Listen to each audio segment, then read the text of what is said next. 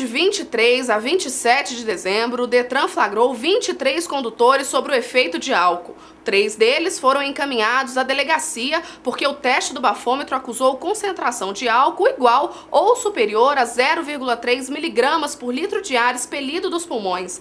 Durante a operação, que contou com o apoio da Polícia Militar, 201 veículos foram apreendidos e levados ao depósito, sendo 48 motocicletas. Os principais motivos foram conduzir o veículo sem licenciamento, sem o documento de porte obrigatório e sem possuir a Carteira Nacional de Habilitação ou permissão.